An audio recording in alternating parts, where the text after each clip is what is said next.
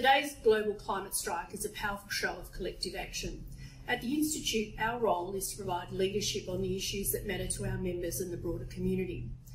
We intend to put the full weight of the Institute behind the issue and to show how architects can make a difference. The twin crises of climate breakdown and biodiversity loss is the most serious issue of our time.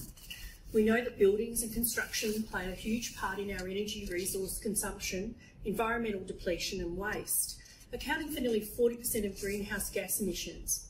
We need urgent federal action with nationally consistent policies such as strong minimum standards for commercial and residential buildings through the National Construction Code, as well as more stringent performance standards for equipment and appliances. This, coupled with inspiring groundswell movements from architects and built environment professionals, can effect meaningful change. Every year we delay will cost us significantly in money, quality of life, emissions, and put at risk our ability to effectively respond to the impact of climate change.